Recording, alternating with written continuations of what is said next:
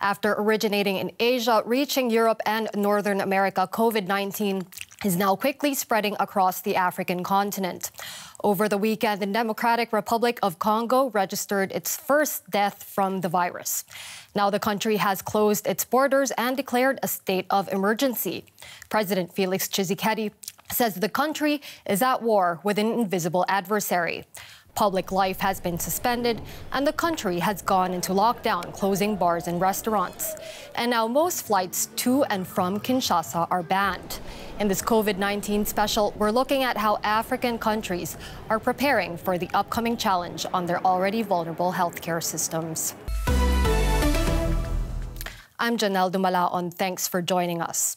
Coronavirus is sweeping across Africa, but the true number of cases is unknown as mass testing has not yet been rolled out. Here's some of the latest information we have for you.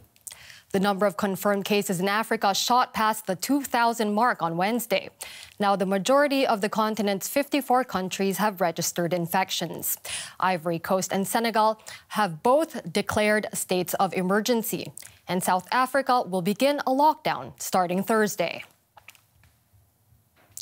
Joining us from Brazzaville in the Republic of Congo is Michel Yao. He's the program manager for emergency response at the World Health Organization in Africa.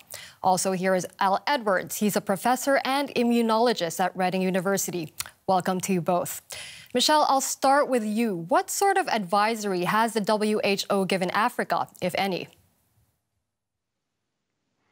The advisory, in fact, we went through different steps. The first step is around the containment phase, is early detection to prevent local transmission as much as possible. So this helps actually to detect the initial cases. Now that we are experiencing local transmission, we have it in more than 15 countries in Africa now. The next step is how to scale up quickly to be able to contain the actual situation and also start preparing for the mitigation phase. The mitigation phase is equivalent to a wide community spread that can easily overstretch the health services, like what we are seeing now in the European countries.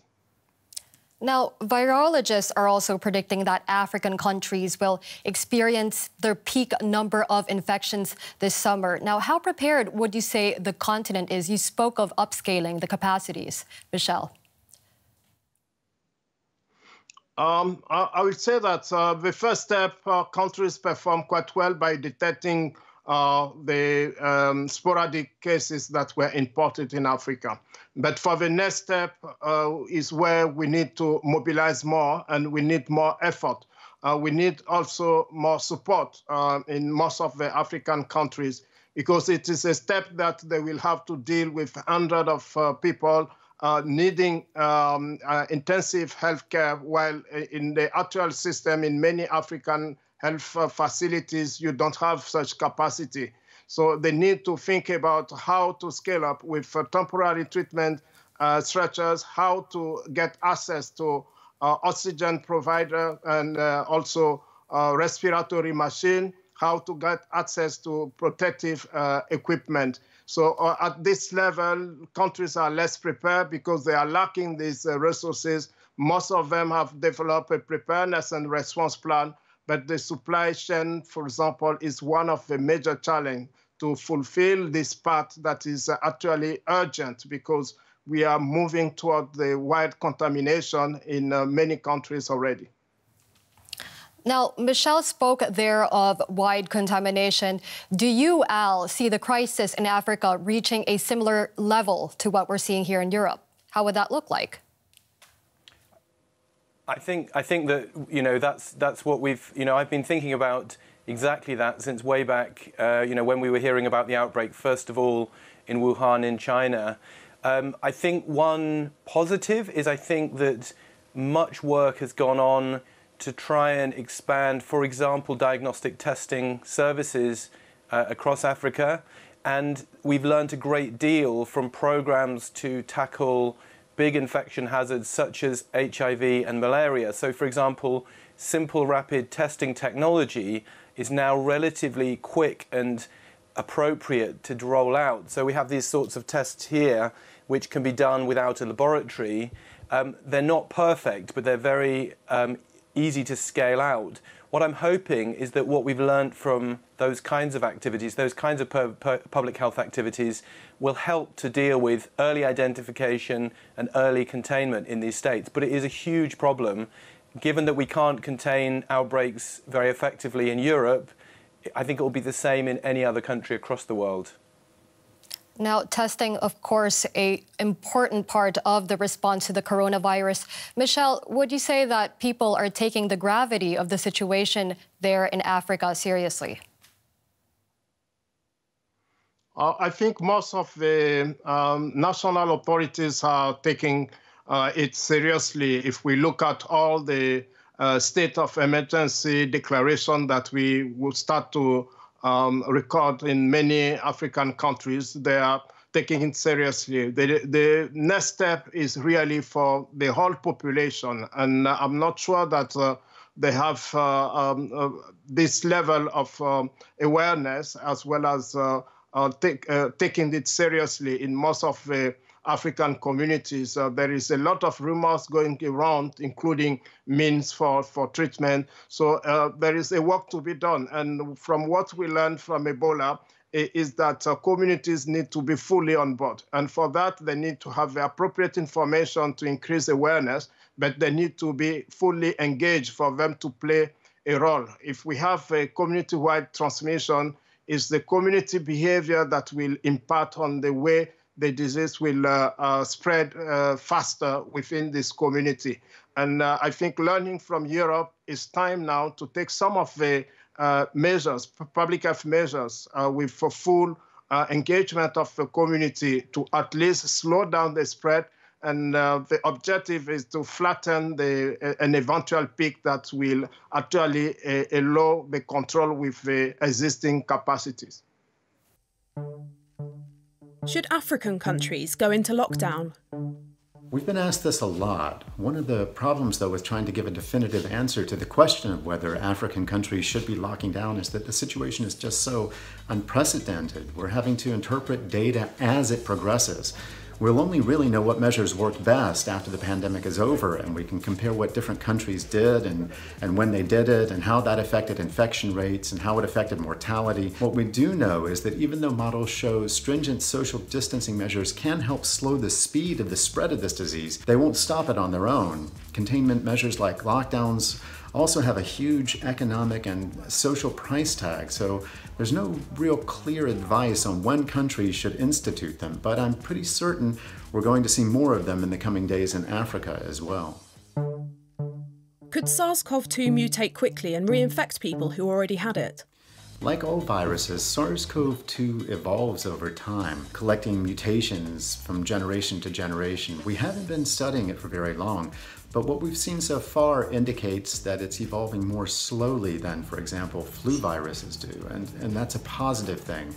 Flu viruses mutate so quickly that we have to come up with new vaccines for them every year.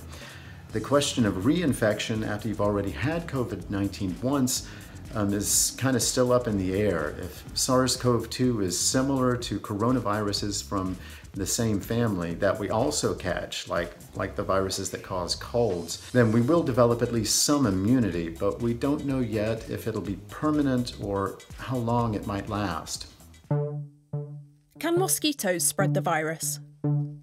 No, the virus is pretty clearly not transmitted via blood. Transmission was one of the first things that scientists looked into after the outbreak began.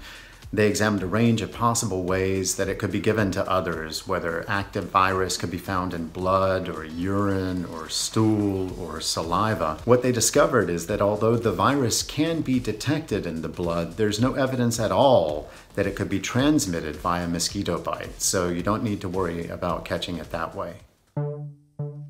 Does drinking liquids regularly prevent me from catching the virus? This is one of those really insidious myths because it sounds pretty logical, right? In fact, the first person who told me about it, sent me something when this was making its rounds on the internet a couple of weeks ago, was a doctor. Unfortunately, it's not true. Although it sounds really like a great idea, washing all those nasty viruses down into your stomach where they can be destroyed by the acid, it unfortunately doesn't work that way. Sipping water every couple of minutes is not going to prevent you from getting COVID-19. The only health benefit that sipping that water is going to have is to help you keep hydrated. Now, around the world, celebrities have inundated us with their song and dance numbers, often from home and with mixed reception. But Ugandan musician turned politician Bobi Wine has seen his own take widely shared. It's a music video reminding everyone about how to curb the spread of the coronavirus. Wash your hands and keep your distance. Have a listen. Everybody must be alert. It's a global pandemic we can never take for granted. Kila mtu must be alert. It's a matter of life we can never take for granted. Discipline and personal hygiene, and make sure you regularly wash your hands. Keep a distance from everyone. Report anything like a symptom. Serious fever is a symptom. Dry cough is a symptom. Walkway tamula is a symptom. Bobi Wine there, but we're now joined by our correspondent Joy Doreen Birat. She's standing by for us in Nairobi, Kenya. Joy, we just listened to Bobi Wine's rap/public service message there for us. What sort of role do pop culture and social media have in getting the word out? A lot, actually, because when we look at the African demographics at the moment, a big population happen to fall between the ages of 35 going down. And this is where the major concern is for a lot of people who right now are focusing on making sure that the young people get the message, because the older generation at the moment does not have access to technology on a large scale, and they are or happen to be the most vulnerable demographic when it comes to the spread of the coronavirus or COVID-19. So social media and pop culture is playing a humongous role in spreading the message to most of the young people on the African continent and in Kenya and Uganda as well, particularly. So young people acting as multipliers of the message there. Now that message itself, it seems quite simple. Wash your hands, stay home. But neither of those things are easy for everyone. Indeed, access to water is not readily available to millions of people around the African continent, and that in itself is a challenge, especially in the informal settlements and a lot of areas, the rural parts of Africa per se. In Kenya today, what the government is trying to do is ask the water suppliers to be a little bit lenient with their customers, not push up their bills, and also do not switch off their water connections in a bid to help people flatten the curve of the coronavirus spread, that water will be readily available to the people, and that even though they might be having arrears, they're still going to be able to wash their hands and maybe take care of that problem at a later date. And also the government has tried as much as possible to go to areas where there's not enough access to water, to sensitize them and also provide water where necessary. Thank you very much. Our correspondent Joy Doreen Birat there for us in Nairobi.